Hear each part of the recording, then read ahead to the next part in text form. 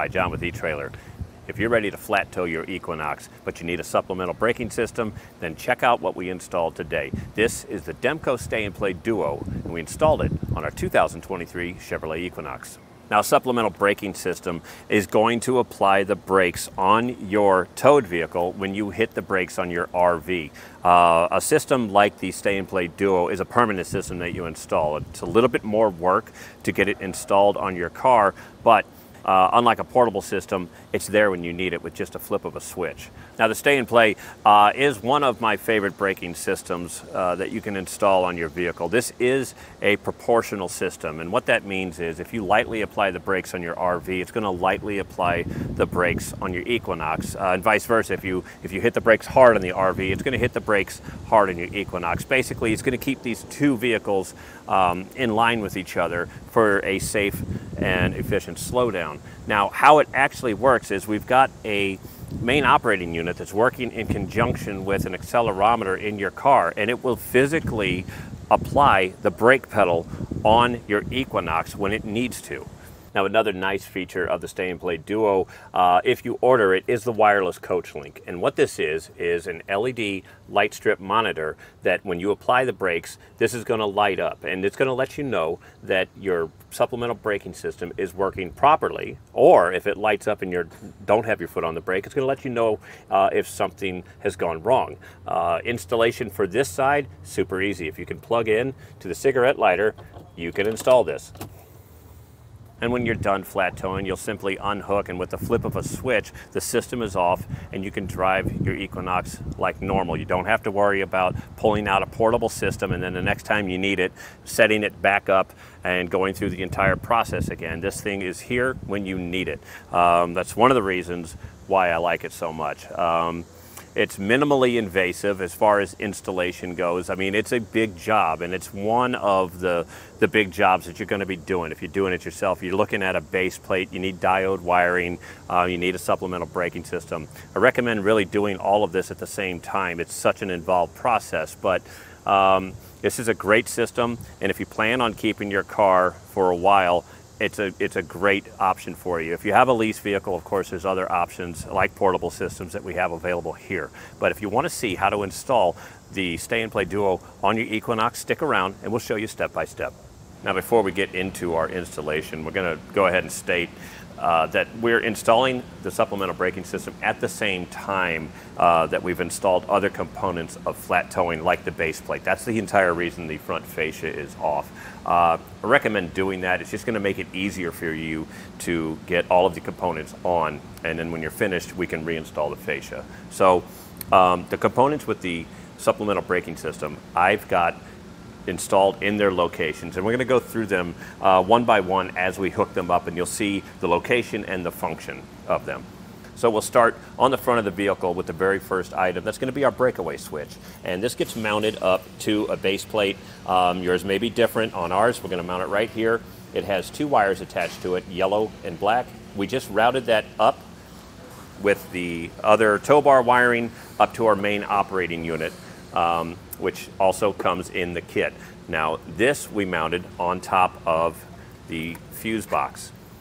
This is something that is a good location for it, but something to keep in mind is that you still need to make sure that you are able to access the fuses underneath. How we attached it was just drilled holes into it and then lock nuts and washers. So it's become part of the lid.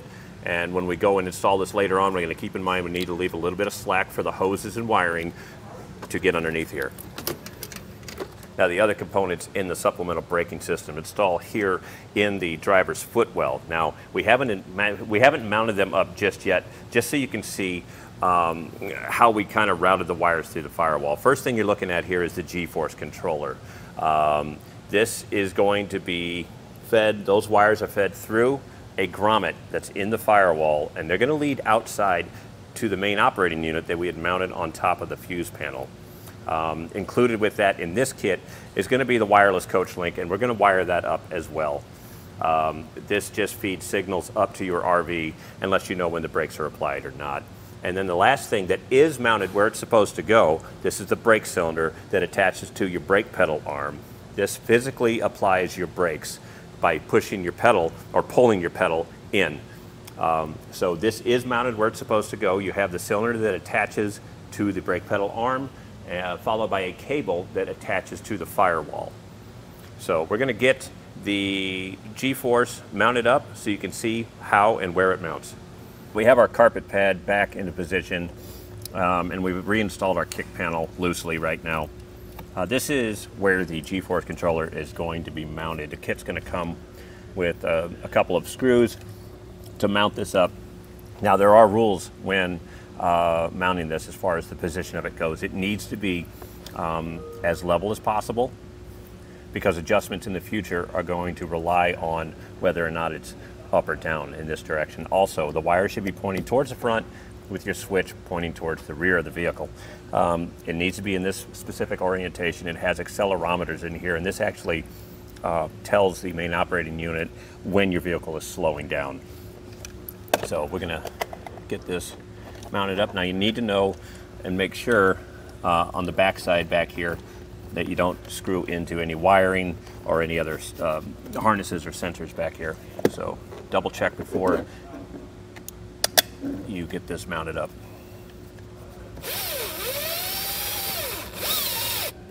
Now we can turn our attention to the wireless coach link module. Now you're going to have two wires on that, a red and a white. The white's going to go to ground, and we'll be connecting that in just a second here. The red is going to go to the cold side of the brake light switch. Basically, what that means is there's no signal with the pedal depressed. Once you depress it, you're going to get a signal from it. Now, on the Equinox, you need a brake light switch bracket and wiring kit that's sold separately, and it is needed if you want to have something like the wireless coach link or an LED notification on your windshield. That's a part of a different kit as well. So we're going to connect these two. The wire is green, but that's just because I chose green. There's no color specs on the brake light switch. So this is the cold side of the brake light switch. That's this green wire. Kit will include butt connectors and zip ties. So once we make these connections, we can get these wires up out of the way. And we'll take the red wire from the coach link module and hook this up.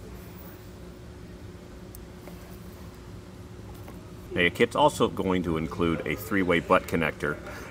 So we'll attach the white wire from our module. Now the other two are going to attach to the white wire on our G-force controller, and we can make that connection inside here. We ran all of the wires out, so we're just going to snip our white wire on the G-force controller, and we'll put the three-way butt connector in line.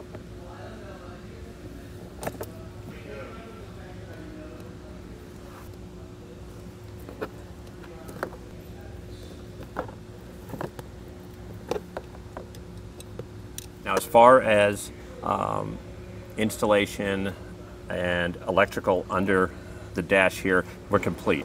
So your kit's going to come with a hook and loop fastener that you can stick on the back of this. This is very light. So you can stick that up out of the way, and your kit's also going to include zip ties. So make sure all of these wires that are dangling down stay out of the way of the pedals, and get this securely attached. We'll come back in under the hood, and this is where we're going to be doing most of our electrical connections here. Just so I routed everything to one location to try to simplify this a little bit. So this wiring harness right here is for our main operating unit. You're going to have 4 different colors on that. This is from our breakaway switch that was on the front of the vehicle. This wiring harness right here is coming from inside our passenger footwell. This is the G-force controller wiring harness. And then we have our tow bar wiring, the diode wiring that we installed previously on this vehicle. And these are where we're going to be making most of our connections. We can start right now with the breakaway switch. This is on the front of the vehicle. We're going to connect the black wire from the breakaway switch to the blue wire on our main operating unit. Now your kit does come with standard butt connectors. We're upgrading today to heat shrink butt connectors since this is under the hood and it's going to be exposed to the elements. We're going to use these instead. We have these available here at eTrailer, or you can pick these up at automotive store or retail stores. Admittedly, it's not a whole lot of environment that it's going to be in, but something that's important like this, it's not a bad idea to spend a little bit more money and get the type that can keep the corrosion out. Okay, now the orange wire from the breakaway switch is going to get tied in line with the brown wire. This is going to be run up to the battery. This is going to be the power line for the main operating unit. So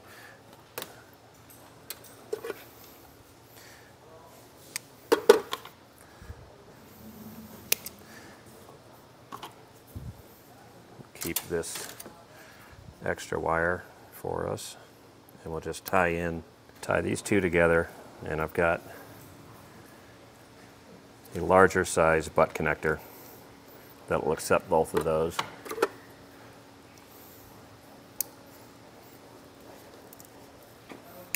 And then the other side, I cut it long, and we'll double it over. That way we can run this up to the included fuse holder that's in our kit and connect it to the battery. Just like all the other wires, I'm going to route this kind of out of the way. I like to do these installations keeping it as clean as possible. Try to retain some of the factory look here.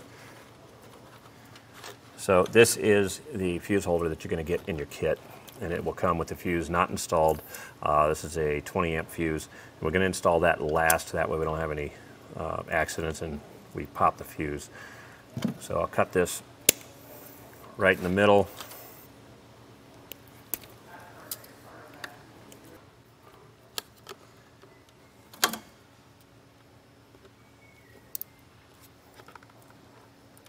I have a ring terminal, this will be included. So we have a few mounting options on the Equinox. The easiest one right now is going to be right here at the main connection on the battery. This is a 10mm nut.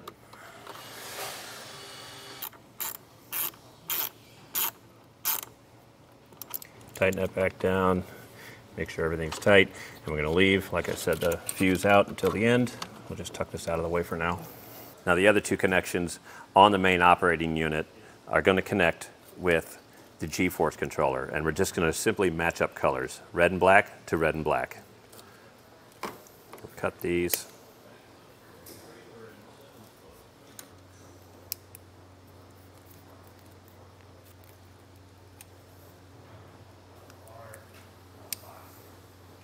Now continuing with connecting the same colors together, we're going to take the yellow and green from the G-force controller and connect that to our diode wiring, yellow and green.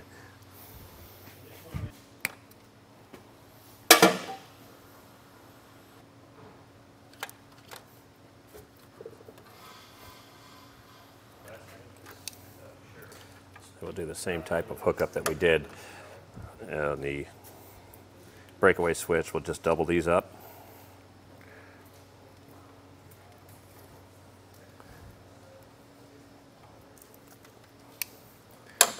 And then reconnect them in line.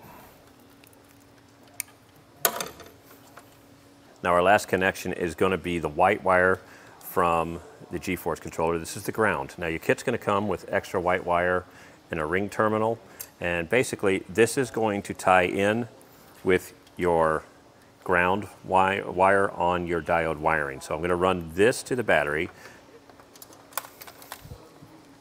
and I'll use the wire from our kit to tie into that wire.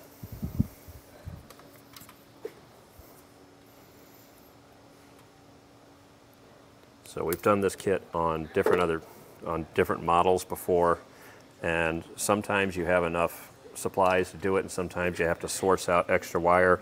This was the nice thing about the Equinox. It seems like everything here is included. You don't really have to buy extras other than, say, upgrading to the heat shrink butt connectors.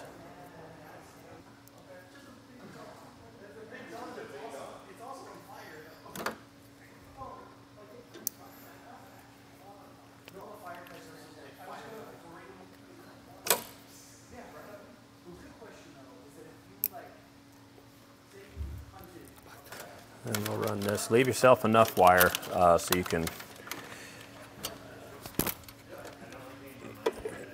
hide it out of the way, or if you need to move it in the future.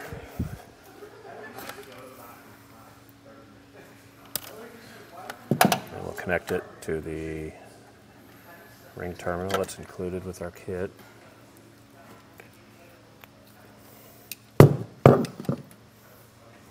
And since we have a frame ground right here, we're going to use this location.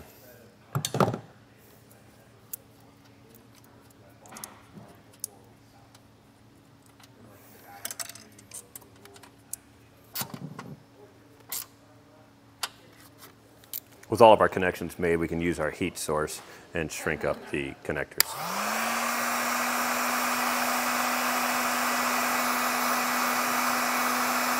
Now, with all of our connections made, on the electrical side, we can insert the fuse into the fuse holder, and we'll move on to the plumbing. As far as the plumbing connections on our supplemental braking system here, pretty straightforward because we have an electric assist. It's not vacuum assisted back here. It's electric assist, and the battery remains connected. So in your kit, you're going to get a check valve, and we simply can either turn the check valve around that's on the main operating unit, which can be pretty difficult. In our case today, I'm going to use the check valve that came in our kit and cut off a section of hose, and we're just going to reverse it. You can see the colors. So we want the black facing towards the outside.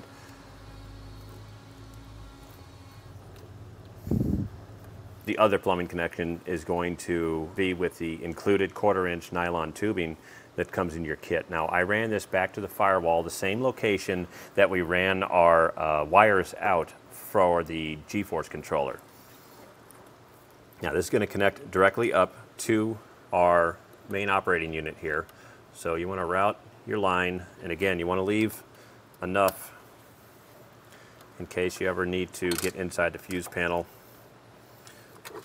And I'm using a razor knife to cut this. You want your connection to be clean and as even as possible, as flat as possible all the way around. This is a quick connect fitting that's on the main operating unit. To connect it, you simply push in. You'll feel resistance and keep pushing until it stops. Like that. You can give it a tug to make sure. If you ever need to remove this for any reason, just push on the outside collar down and then pull the tube out. Now we're back inside the driver's side footwell. This is the other end of that 1/4-inch tubing that we just connected up. And this is going to connect here at this quick connect fitting on our brake cylinder. This works the same way with the outside collar and everything. So just leave yourself, once again, enough line here for future repairs, or just to get it, make sure it stays out of the way. Get a clean cut on it and insert it into the brake cylinder. Now, with all of the connections made, it's a great time to test your system.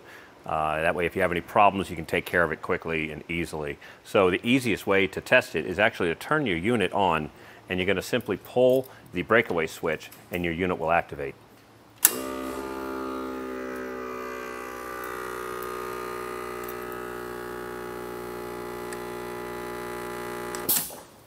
That was a look at the installation and some of the features of Demco Stay-In-Play DUO on our 2023 Chevrolet Equinox.